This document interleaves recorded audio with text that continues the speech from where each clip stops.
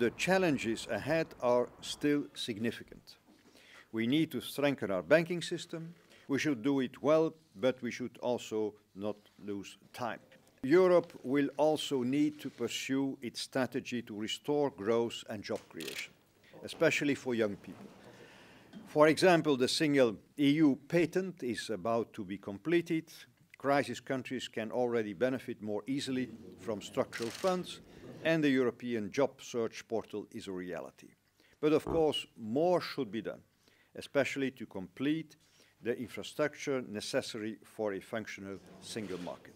Before the end of the year, we should define the EU's 7-year budgetary framework, 2014-2020.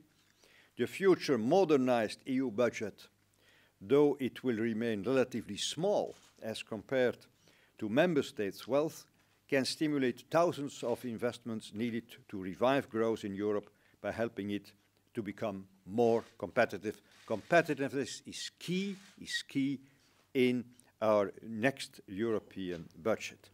It is also essential that member states do not only focus on net contributions or return, but also take the broader common European interest into account.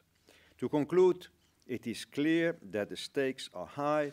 Europe needs more structural economic growth, more jobs, and we can deliver. But reforms, the necessary reforms, take time and is the highest priority among all European leaders.